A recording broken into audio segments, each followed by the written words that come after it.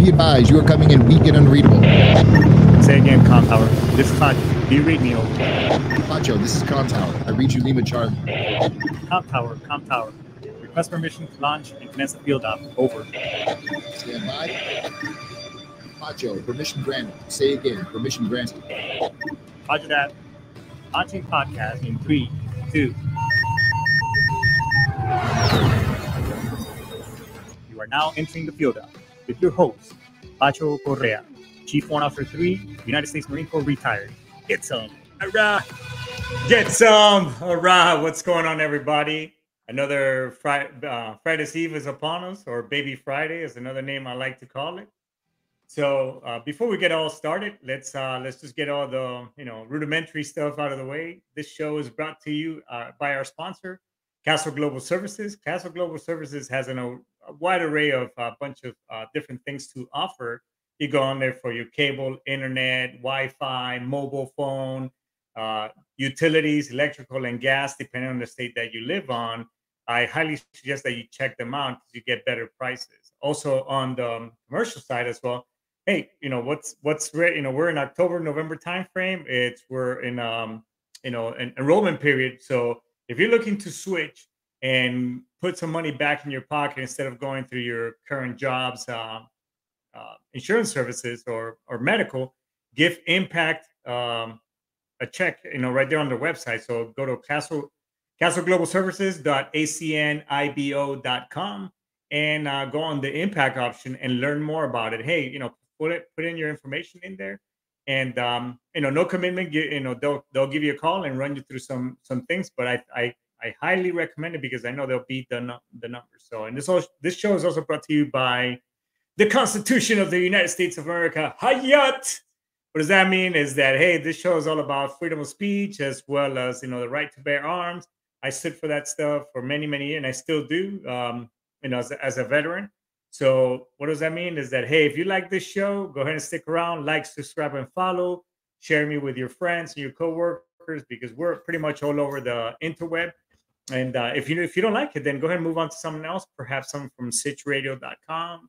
They have iPodcast Dan, Combat Vet Vision, among other different shows that are on there as well. So with that being said, hey, my next guest is somebody that's near dear to our hearts, and as well as somebody who, he is the unsung hero of this show. This is, Brian Colburn. Brian Colburn was in the Marine Corps from the late 80s into the 90s, and then from there he transitioned into the private sector. But you know what? Before I get ahead of myself, let's bring Brian into the fold. Yeah, what's going on, homie? How are you? Dude, it's always weird to be on somebody's show because I still have all of my work to do. But thank you for having me, brother. No, it's like I told you last week, dude. It's like, I mean, I know you're a fellow veteran yourself and a Marine at that. So, and it's like, wow, I can't believe I haven't had this dude here on my show. And he's got a lot to share with us, given your experience, and as well as, you being basically the backbone and foundation of the field up. So I just want to take the time to, one, thank you for your service, and thank you for honoring us with our show. So thanks for being here, man. It's been a good time, man. You kind of pushed me a little bit with some of the craziness you wanted to do, which I love. One thing about this job, you do the same shows every week, right? And I love it when they're like, well, I want to do this. And I have to conceptualize how we're going to get that done. Is it a good fit for audio only? Is it a good fit for video? And you've pushed me a little bit. So I thank you. No, that's awesome. But before we get, ahead of ourselves, because I know we've pretty much spent some quality time talking about everything. Let the audience, let's get to know you a little bit better. Tell us, the shoes that you walked in, what's your background, all that good stuff as far as Marine Corps and so on and so forth. I grew up in an extremely religious home. My father was a Marine as well, and he always told me to join the Air Force. He wanted me to have a better life than what the Marine Corps gave him during the 50s. But I just felt called to join the Corps And I actually left Boy Scouts. A lot of people don't know this. I actually left scouting because I joined the Young Marines, Oh, and wow. we had a active duty Young Marine unit at El Toro when it was still an air station. Yeah. We were actually given an entire building there, so we had our own little barracks and all of that. But it was actually pretty good training, preparing me for what eventually came, which was boot camp. I knew my general orders. We did the PT test. I actually went to the gas chamber for the first time as a young Marine while I was still in flipping high school, dude. Wow.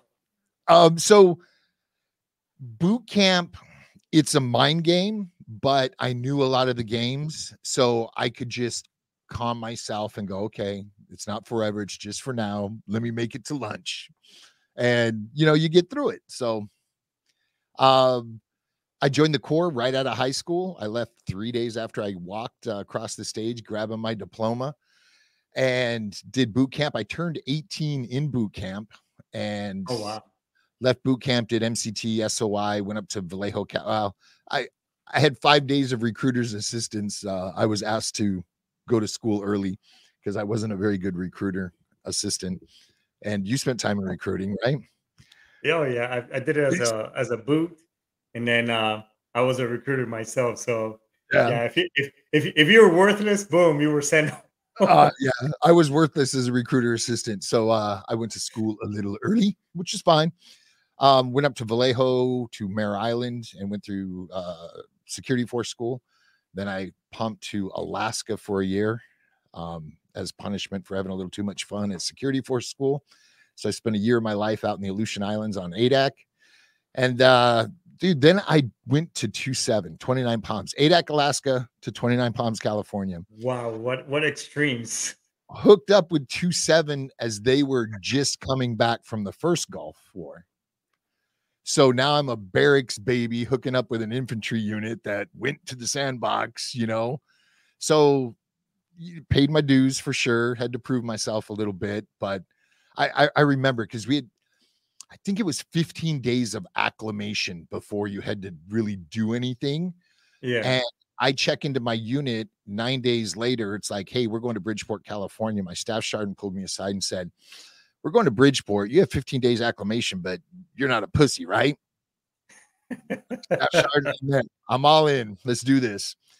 So we're humping from main side 29 Palms out to that flipping airstrip out in Oh, the yeah, middle. Yeah. And I was dying, dude. Full combat load. It's, 100 degrees. And I just come from Alaska. And it wasn't fun, but did that pump. We did a lot of little stuff, was with the Joint Task Force with the War on Drugs for a little while. Did my pump to Okinawa and mainland Japan, Fuji, and ended up getting out because it was 93. Clinton was in office. I couldn't even re-enlist at the time to stay infantry. Oh, wow. And I'm like, well, I didn't join the Corps not to not be in the infantry. So Right. I guess I get to figure out what's next in life. That was my Marine Corps journey, man. It's funny that it really is a small Marine Corps. 93 is basically, I dipped in 92. And because I'm an immigrant, I was held back a grade and ended up going, I would have graduated and gone into Marine Corps 92, but because of that stuff, I went in 93. But it's like you serve. I was in Fuji. I served there for a year, and and I'm very familiar with as well with 29 Palms and that airfield. That's 370. It belongs to 374 actually, which is one of the units that we used to serve when I was with 372. So it's just kind of like 7 degrees of Colburn is what I like to call it. Yep. But it's very how what a way for your staff time to to kind of like hey, you're not a little bitch, are you? I mean, what are you gonna say? Yes, I am. It's just like, okay, I guess, fuck it. Yeah, I know. I mean, dude, these guys, it's not like the unit saw a lot of combat during the first Gulf War, but Right. the stress of going to a war zone, the stress of crossing the line, and then here I come from Adak, Alaska, where we got excited when caribou would walk into the wire so we could hunt them, but you got to do what you got to do, man. Had to prove my worth. Yeah. By the way, Matt Max Gilman is right here on the horn, and shout out to you, brother. But he said he just put on the chat that 374 was deactivated, and that's part of the the new redesign of the Force. Holy shit! So, but you're right. I remember everybody when I came hit the fleet, it's like every sergeant and every sergeant, they looked like they were fucking 80 years old, like old as shit. Or maybe I'm just getting too older, but the few times after I retired, and even when I was still in, it's like sergeants kept getting younger and younger and younger. You know what I mean? It's like, holy shit, does your mom you're playing Marine? But you're right, like those guys, as I had, and at the Marine Corps Ball, you see these young Lance Corporals and shit with this huge salad bar on their chest from the Gulf War, and it's like fucking war heroes. Dude, think how the boot lieutenants felt coming to our unit, Freaking butter bar, and the entire platoons got a rack, and then there were, a few people like myself who didn't. But dude, you know what's crazy you say about the sergeants? When we were pumping to Okinawa, they did the little manpower shift where we got people that were going to be in long enough from, I think it was 3-7. And then our short timers went to 3-7 just so everyone could be TO for the pump. And this Sergeant Lutz came over, and he was salty, calm, mellow. If he was yelling, you were beyond screwed, he had that dad look, to little kids. And he was kind of mellow. We played spades on occasion, drinking the Boone's Farm in the barracks. Fucking spades, baby. But so I got to know him a little bit. I'm out like 2 years. I'm watching the History Channel. And if everybody remembers, Iraq invaded Kuwait, and there was a Marine unit there that went to the roof, or they were on the roof, and they like wake up and they're surrounded by, Iraqis. And it was him on TV talking about his experience on this rooftop, calling for fire because that's all they could do, hitting around him. And I'm like, holy crap, I drank Boone's Farm with him, and he's this guy. They were calling for fire so much, walking it in, they basically were told, look, tomorrow morning you need to be off that roof because there ain't going to be a building, and they literally went downstairs in the middle of the night and just boogied to get out of town before it was leveled. But I'm watching this guy on TV, and I'm like, that's so crazy that was him, Yeah, and and that was some of the experience that I had, with these guys. And as we move forward, time moving forward, I had guys that as much I would have loved to be part of Fallujah. I mean, I was part of, the first push and everything. I helped, I stood up, and, we helped. I was at I&I duty at a reserve unit, inspector, instructor. Basically, you're just permanent personnel. For basically you're the host for the reservists when they come on deck and stuff like that. And we took that first unit to OIF, OEF, whatever they called it, and everything. But yeah, we had these guys from Fallujah, and it's funny that you're talking to some of these fellows, and it's kind of like if you follow the pattern how they acted and behaved, the ones who really saw some shit, and I'm sure including some of the guys that you dealt with or encountered when you first came in, they kind of had that same thing, like, holy shit, these guys, I mean, and they're good, those guys are in history books, and so are these guys, fucking Fallujah and everything else, you know what I mean? Right. And it's, in corporate America, I used to run a rescue ambulance. We ran 911 in LA County. It was life or death. It gives you a different perspective of what's emergent and what's not. And then you walk into a corporate environment, they're like, oh my gosh, this report's not done. You're like, relax, man. No one's dying. No one's bleeding out. It'll get done. That's an emergency to them. And you're just like, okay, take a deep breath. It's fun. So kind of to caveat of what you're saying, I do safety and everything for a living. And yes, the day before yesterday was one of the filters at one of the suction booths where where they grind and that stuff. It's a downdraft booth. One of the amber, a hot piece of metal got sucked into the paper filter, smolder a little bit, and it just smoking really bad. Anyway, so I went over there, everything was good to go. There's a dude that's a former firefighter that works with me as well, so we're like, okay, no big deal. So today we had a meeting. One of the guys, and I think this dude was just stirring the pot. Say, hey, how come nobody said, evacuate the building, blah blah blah. Just like, and I looked and I looked at him, and I know this. I looked at him like, I'm like, really, bro? I'm like, say, I made the fucking call. It was no big deal. Everybody was safe. So, but you're right. It's like our level of intensity is, not to hate on the civilians, but this is our level of intensity and what we've seen and done, and then this is there down here, like, oh my god, right. It's so that whole improvise, adapt, overcome we hear in every Jarhead movie. Yes. I was working security, and it was a high rise in downtown LA, and fire alarms go off. So I go cruising back there. It's probably nothing. And I look outside, and one of those, those bug zappers that have the neon lights in it.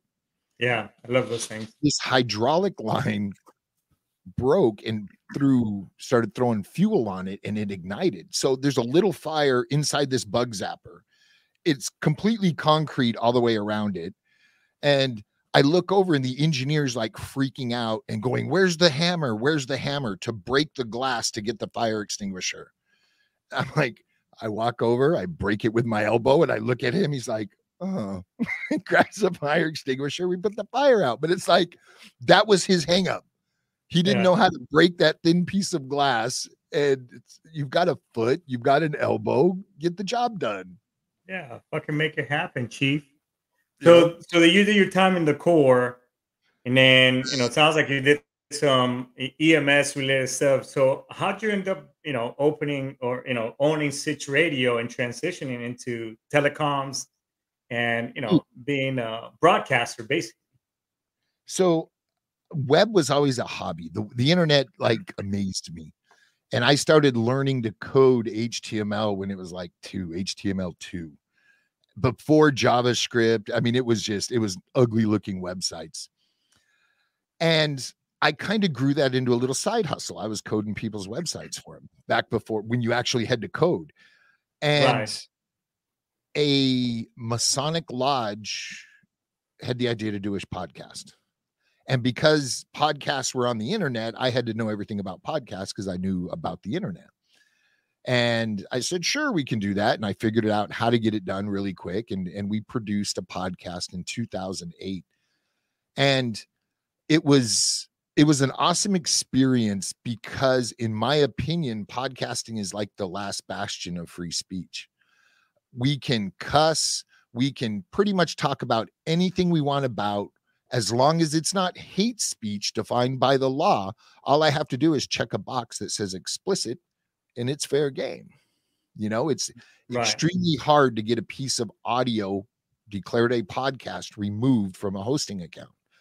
And I love that about podcasting. So I did that. I kind of, side hustled websites for a while.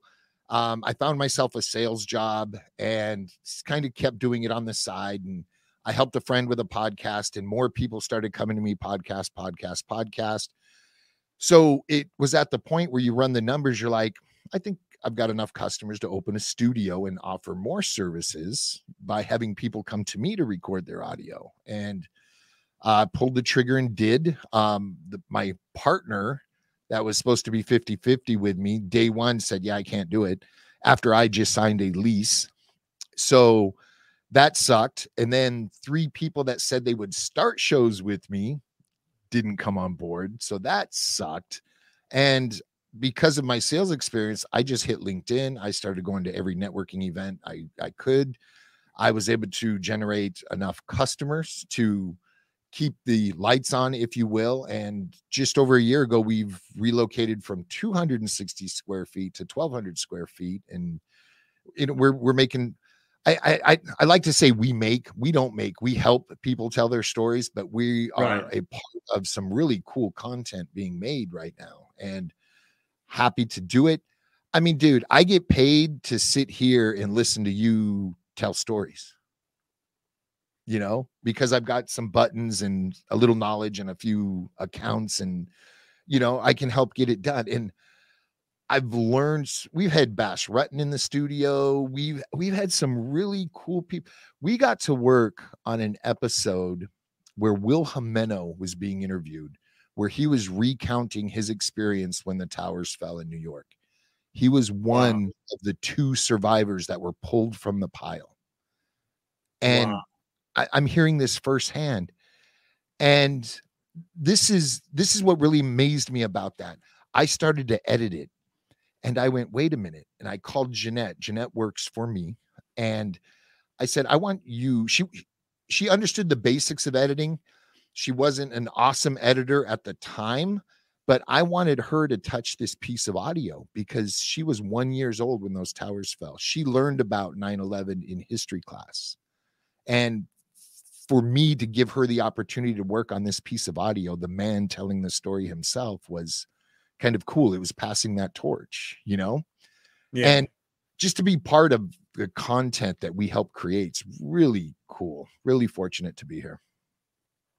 No, I think you got a great platform, and and everything you help out. I mean, that's how it's fun. Again, it's all that 3 degrees of separation. I met you initially through Aaron and at the Warrior Build Foundation, and I mean, I used to come on his show all the time. And even to this day, I mean, there's been a couple times where I've come on to just kind of talk about my issues, and because his show tends to be a little bit more serious, not as lighthearted as this one. And and I just kept saying, dude, I got this idea for this podcast. We should just get together and bullshit. And I get it. He's very busy at the same. I mean, the dude runs a nonprofit, and he's involved helping veterans, and he's got a lot of things going, a lot of irons in different fires, as we all do.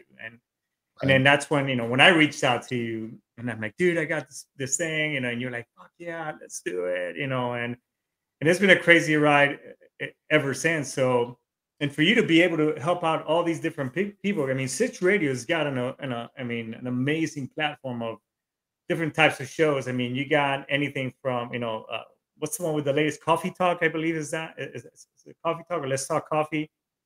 Where Todd's doing some show. Todd DeVoe is an emergency manager and teaches at post-secondary level emergency management as well.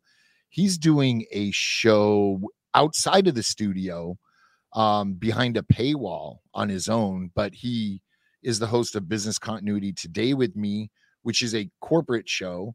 He is contracted with us to be the host for a show out of the UK that we produce.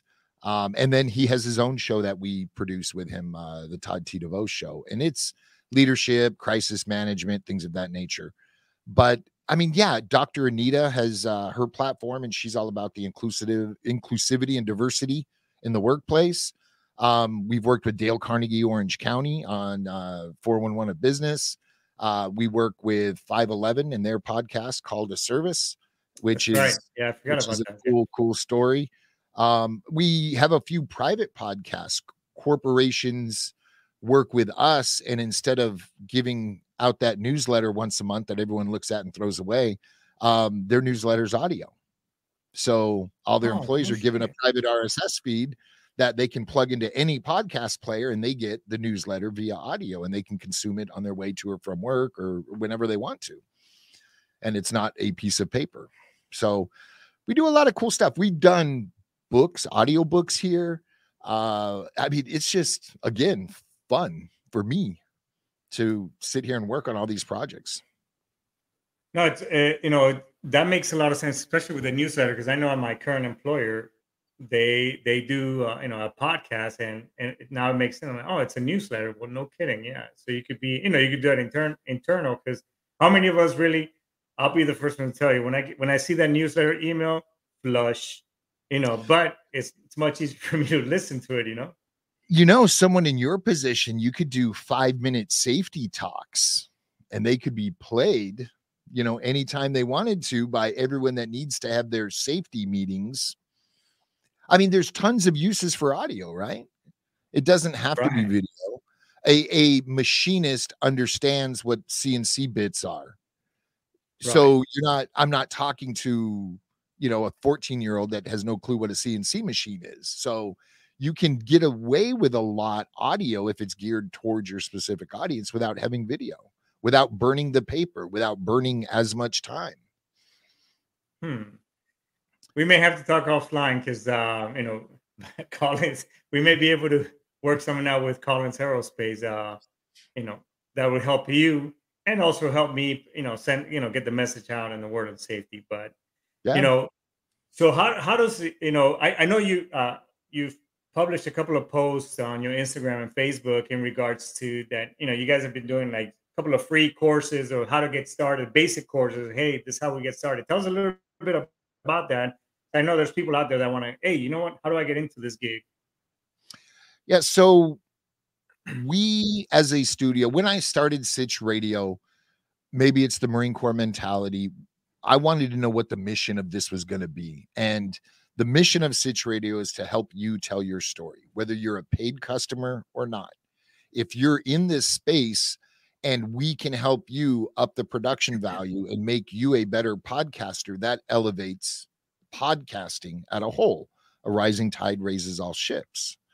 So we do a monthly in-person meetup, and and people physically come here, and I give between an hour to 2 hour lecture talk workshop on some aspect of podcasting. We're getting ready to start doing these virtually just to widen that breadth. And again, stay true to our mission of helping people tell their stories. So whether they're a paid customer or not, we want to do the industry right. And I'm first to No, say, my way isn't the only way, but it's what I consider the right way.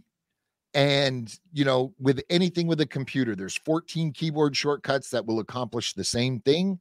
But, you know, a lot of people, this is one thing that blows my mind.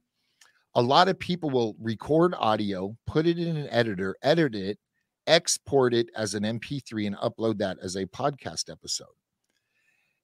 All audio editing software has a publish feature. And when you publish a piece of audio or video correctly, you embed EXIF data into that file. And what EXIF data is the title of your show, the title of the episode, the description, information, email address, when it was published, episode number. When you put in a CD, remember CDs, when you put those in a player, the song title would come up. That's right. EXIF data. So Oh, when a search engine is crawling a website and it hits a MP3, an audio or a video file, it goes, oh, this is a piece of audio. Let's look at the EXIF data. If it's published properly, now it has a title and a description and a published date and all that information to rank and return in search results. And if you do it incorrectly, it goes, oh, MP3. Let's look for EXIF. No EXIF. Let's move on. And it does nothing with it. And that one fact alone, I had people that were, I have a customer who, when he started with us, he was on like episode 156, been podcasting for 3 years, never published his shows oh, correctly. And one of shit. his big concerns is, why is my show not growing? And I, do a little digging and look at his files and look for EXIF data, and it's not there. I'm like, well, this is one of your problems, and we can go back and fix this, but you're talking about us fixing 156 files that were published incorrectly. So Yeah. from the point he started with us, his show's grown. Imagine that. But you don't get that kind of detail in most podcast tutorials or most, and Right. some people want a podcast because it's a hobby. I like yarn, so I'm going to talk about spun thread and yarn and knitting needles and stuff. And it's a hobby for them. They don't care how many people listen. They're not looking to monetize. They're not looking to do anything with it other than it's a hobby. Instead of polishing rocks, I'm doing this. And other people, they want their show to grow. They want to use their show as a funnel to trickle potential customers into a sales funnel of some sort and sell them goods, or they Right. want to get big enough to where they can get advertisers on board. And, you know, it's the basics that we talk about and teach for free. So if anybody listening is interested in it, keep an eye on SitchRadio.com. There will be a link in the show notes, if I do my job correctly. And there's an events tab in the menu, and we publish everything we do. We do have paid courses. You know, not everything is for free, but these 1 hour little mini workshops are. No, and I think it's great. And it all makes sense about XF data, because I know when I used to burn CDs, because now we stream, or we, with the technology. But I know that if the XF data, when you burn a CD correctly, remember when you used to pop it in iTunes, would automatically, would you like me to search, the name of the song and blah, blah, and automatically embed that information onto your CD. Yep. And so that when you play it, you would get the album cover and all the other information. So, man, I just learned something cool. Instead of 42 track number ones. Fucking nerd. No, I'm just kidding. I just nerded out and shit. That's how that happens. Yeah. So now we do quite a bit, in addition to us. Sitch Radio has gotten involved with Second Chance Studios out of New York. I am a mentor to the cohort. This is their second cohort, and they take recently incarcerated individuals, and if they're accepted into the program, it's a job. They're actually paid to show up and learn this podcasting, video casting, all of that. And they're doing it to slow recidivism, in New York. And their first cohort, every single graduate was hired by MTV. Damn. And that is a great idea, man. That's how cool is that? Shit. So yeah, I learned about it from a studio out of LA, a guy I follow and respect a lot in this industry, and because I've stepped away from Warrior Built. We've talked about that. Right. And I feel it's important to give back in some form or fashion. And I've been missing that since I left Warrior Built, stepped down as the secretary. I'm not a combat vet, so I cannot be a member of Warrior Built, but I served as their secretary for a few years. And I learned about Second Chance, and I'm like, okay, how cool is that? I think America on a whole is good, but we have our problems. And I think justice reform needs to happen at some level. And if I can help slow recidivism, I'm on board. And I'm contributing back to this industry, because the job market for this industry, companies are already freaking out, because it's already slated by mid 2023. We're going to be hurting for employees, audio engineers, editors, production assistants, producers, writers, and podcasting has gotten to that level. One of the companies I work with, the podcast production team is 9 people plus the studio, and a lot of thought, effort, and goes into each and every episode. And dude, Kim Kardashian just launched a true crime podcast. Oh, wow. A lot of people look at Kardashians and it's like, oh, party girls, they're only famous because of their dad. Oh no, their business mind. I mean, it's dude. Yeah, she has an empire. She's studying to be a lawyer. She just started a true crime podcast talking about the injustices in the justice system. She's interviewing the wrongfully accused, the people that have been imprisoned, and then when the justice system went, oops, our bad, you're out now. So it's going to be kind of a cool spin. And listen, I've never watched the Kardashians. I can't say I'm a fan, but I know who she is. But I tell you what, I opened Spotify. I usually don't listen to things on Spotify. I opened it up and I listened to the trailer and I went, okay, I'm gonna give it a go, man. It's very well produced. It's compelling stories. It's amazing the content that's out there. No, dude. I mean, listen, not to discredit the, Kim Kardashian and their family. I mean, their business sense and business mind. I mean, you got to give credit where credit is due, and you got to keep an open mind. I mean, Rob Dyrdek, right? The skateboarder. He used to do Robin Big on MTV. Big passed away a couple of years back. But the dude has got a podcast, and it's about, uh, it's kind of like business as well as motivational, and among many different things. And I mean, it's good. I mean, I enjoy the shit out of it. And when I put, and I myself, I'm a podcast supporter. So, when I go on there on Spotify, I mean, hell, I've listened to some of this, the shows that are on Sitch Radio as well. So I mean, there's a lot of good fucking content out there that, you can learn something, or you can hear somebody, like you said, somebody sharing their story or someone else's story, and giving them a platform to get their voice out there. I mean, it's only fair. And I know you're morphing into. We're looking. I mean, I'm a recipient, and thank you for the opportunity. I mean, we're looking at NFTs and moving into crypto, and the next phase of this whole technology morphing and next level type of thing. You know what amazes me about that? Web3 is, I don't want to say it's here. There are elements that are here. And the RSS standard was written like 2004. Okay.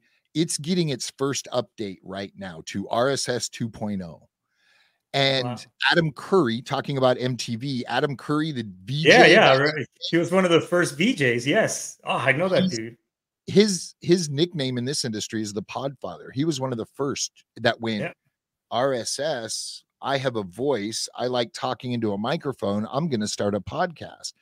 So what he's done is, in the RSS standard, he's added enclosures. And I'm going to skip forward. If anybody listening listens to podcasts, say on Spotify, when you open that app up and you push play, across the top, does it tell you how many Satoshis you're earning? It doesn't, because you don't. They don't care about sharing any of the wealth. RSS 2.0 is this value for value system. I listen to all of my shows, except Kim Kardashian's, on an app called Fountain, free.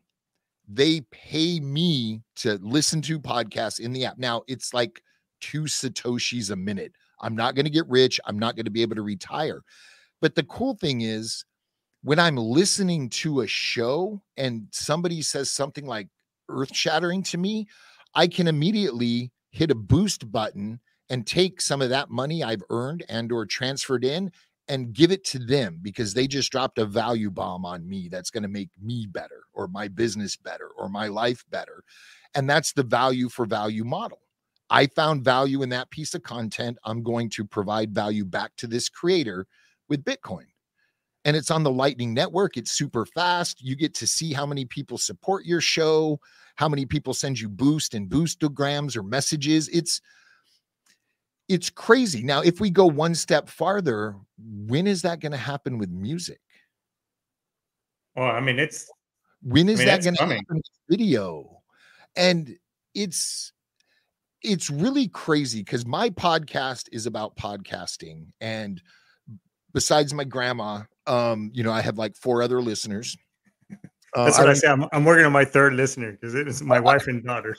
I don't even think you listen, Pacho, but it's about podcasting. It's little sessions of the same value I'm dropping in our free workshops. Yeah. But the cool thing is, on the Fountain app, I can see exactly how many people are following me. Every minute that they listen to my content, they said, this is so valuable, I want to give him 10 Satoshis per minute that I listen. And these micropayments occur. I mean, and it's cool to see that I've got supporters that aren't just following me, but are willing to monetarily reward me for the value I'm providing them. I mean, how cool is that, man? That's better than a follow on Facebook or Instagram. Yeah, I mean, somebody saying, "Hey, by the way, thanks for what you're putting out there in your content. Boom, here's a little something."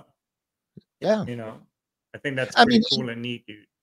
And honestly, I've never taken anything out of it. I typically give it all back to other creators that I enjoy, but it's cool that it's this ecosystem, even at this microscopic level, and there's a few RSS 2.0 apps out there that are on this value for value system, not just Fountain. Fountain was the first one that I found. Fountain made it really easier for a creator to get involved. And that's why I tout Fountain. I'm not paid by them by any means. Right. No. I'm using their app. Nice. No, I mean this is all. Huh? I was going to say, how's your project coming on Uncut, or are you not ready to talk about that yet? Oh well, no. It just I got sidetracked over the last couple of weeks. But I am. It's on my to do list to start. Putting the plan. I already purchased my, my coins and so on and so forth. Cool. My NFTs for my show, as well as to be a member. So the next step is starting to develop and putting content onto the platform so they can release it. But I'm excited as well. I mean, it's the next level, dude. I mean, if we're doing already art and you got CryptoPunks, Bored Apes, so on and so forth. I mean, Jay-Z is getting into this whole thing, and as well as and already making sports cards out of these things. It's only the next level for us to transition onto that as well. So dude, how crazy is it? Do you follow Gary Vaynerchuk? No, I'm not familiar. So, dude, I have to take him with a grain of salt. I can't listen to, he's calmed down over the years. So he's more mellow now than he used to be. And he's point blank. He'll just drop value. And somebody asked him one time, why do you give all this knowledge away for free? He goes, 90% of these fucking people are too lazy to do anything with it. What's it matter? No one's going to rise to my level to compete with me. They're too lazy. But he started this NFT project, and it was called VFriends. Vaynerchuk. Oh, I know who you're talking about. Yeah, dude, he's on my LinkedIn feed. Yes. I know. They just launched their plushies. So he went from art to a physical good being sold at Macy's and Toys R Us. So I can buy platypus, whatever that he drew that people were buying for, $7,000. It's insane that it's coming full circle, but you're right. The sports cards, I got involved with, not Wax, Flow, a coin called Flow. It's an altcoin, but they've signed with the NBA to do the sports cards. I think they have NASCAR on board. It's like, okay, if these major sports leagues are going to get involved with this coin and that project, I want in right now before things blow up. It's amazing what's going on in the world. Yeah, and if they're 0.0000, I mean, now it's the time, since it's still to the right, and as they get closer to the left, and then once they jump over that that digit, you're like, oh shit, I missed the boat. So right. No, I think we're in just on the cusp of something exciting when it comes to, and regardless how people may feel about crypto and NFTs and whatever, moving 30 years later, hey, who the fuck thought that the internet, oh, that's just a thing, Al Gore is just talking shit, and I mean, and here we are, right?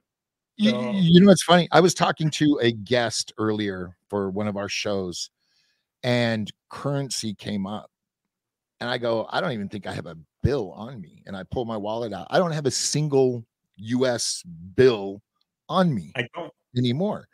I have my debit card. I have a credit card. I have my cryptocurrency Visa. So when I swipe it, it pulls from crypto. Coinbase. I mean, and especially during the pandemic, man, do you really want to handle cash?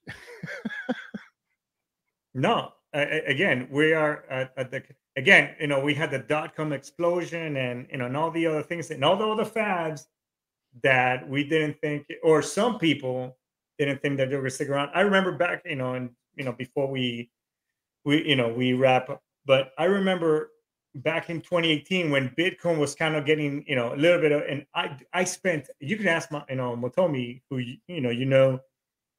I spent hours at night just trying to convert some crypto into Ripple because, Ripple is a venue for, American Express and all these other banking.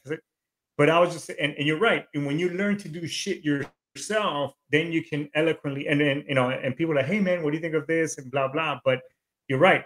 You got to do the hard work and learn about things. as well, because that's just gonna, in the end, you never know. I mean, some might take off, NFTs may take off, podcasting, boom, next level, and you're already receiving some residual income, whether it's hard cash or electronic. I mean, a wallet is a wallet is a wallet. Is all I'm saying. Shit. And the funny thing is, I want to say it was Gary V that said, I remember he started off with Web3s here. And just like when email came out, people like, oh, who's going to do that? It's just send an envelope, and people resisted email. And now, I mean, everybody has email and they get to it on their smartphone. I probably have 8 email accounts in one little device here. When the internet came out, businesses are like, why do I need a website? I mean, it's just this evolution, and Web3 is next, and cryptocurrency is next. The blockchain is here. It's not going anywhere. And instead of resisting it, you might as well start learning about it now. Yeah. I think I forgot the name of the curve, but the bell curve that the internet, has this is, I forgot the name for it, but I'll remember it. And that cryptocurrency is following that same pattern. And, basically it's here to stay. NFTs, all that stuff, it's here to stay. But I mean, you know what? Maybe we should talk about, one of our next shows between you, myself, and even Charvettes, who's on here. Shout out to, Shaman. We should talk about, cryptocurrencies and just have a whole show about it, and, how we can benefit from it. But definitely, man. Can I bring you back on the show, bro? I mean, shit, you're in the background. Exactly. I'm here every episode. What are you talking about? And for the record, why I was intrigued to work with you on your show, all the time I spent in the Marine Corps, you're the first freaking chief warrant officer I've ever talked to. I never saw one when I was in the fleet. It's funny. So how I want, before, we punch out, and Scott Gilman knows this dude. He may know this dude. There was this guy named Mark Foreman, and this dude was when I came back into the Marine Corps. I had my experience with other warrant officers, Gunner Del Rosario, wherever he's at. Cool dude, Motor T guy. But Mark Foreman, dude, this guy was as abrasive, and I mean, typical old school females don't belong in the Marine Corps. That, I mean, you ask him and he would fucking straight tell you out. Used to bum Copenhagen and shit, all kinds of stuff. And one day I looked at this dude, and I was working for Matt Max Gilman. He was a sergeant staff sergeant, and I was a retread. I came back in. But this dude, with just the way he would lean in sometimes on that company commander's ass, dude, I was like, I want to be like this motherfucker, But another thing that Scott also taught me too is that when I became a warrant officer, it's like, hey, dude, the ass you chew today might be the one that you kiss tomorrow. So I took that to heart. You know what I mean? That's right. That's right. Well, thanks for having me on, brother. I'm going to remove myself so you can close your show, and links for me are in the show notes. Yeah, everybody, make sure you go check out Brian and SitchRadio.com and the array of and different media shows that he has. I podcast that it's a really good one. I really love listening to that one, and my show has been featured there a couple of times. Anyways, but before we pop out of here, I just want to say what's up to everybody out there supporting the show. Matt Max Gilman, Charvettes. Had a great time with Charvettes this weekend at this convention. But hey, if you've been having a hard time ruminating, just dealing with all the bad shit that sometimes that our stuff from past experience has given you, reach out to me, reach out to the show, reach out to a friend, but reach out to somebody. I'm sure I'm 100% sure, because I've been a recipient of, and I've been there before. The VA has been a great help. Military One Source, TRICARE. And just reaching out to family, coming out clean and say, hey, I'm struggling, because the bottom line is nobody, as great as it is supporting and doing 100 push-ups and walking a mile for blah, blah, and this other shit, I'd rather have you here and be able to tell your story, and then be your guardian angel, or listen to what you're going through, and we can get through it together, than instead of just telling stories about you, in memory of, you know what I mean? So with that being said, everybody, thanks for supporting the show. Make sure you like, subscribe, and follow, and pass me around like a joint at a party. And with that being said, we're gonna end this here. So, hoorah, get some Hayats Semper Fi.